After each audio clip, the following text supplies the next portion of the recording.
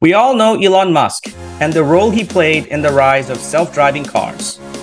There's a lot of noise around this topic, but AI and autonomous technology are also revolutionizing a different industry. Meet Bibhrajit Halder, CEO of SafeAi, one of the hottest startups in the heavy industry category that raised almost $70 million from prominent institutional investors since its inception in 2017. I hit the road to meet him at the heart of Silicon Valley and interview him at one of their construction sites in Cupertino, where these giant mining trucks are getting converted to self-driving machines. We discussed Bibhrajit's entrepreneurial journey, the growing pains and triumphs in growing his business, and the vision for SafeAi at the dawn of the AI and electrification revolution. Let's meet the man behind the self-driving machines.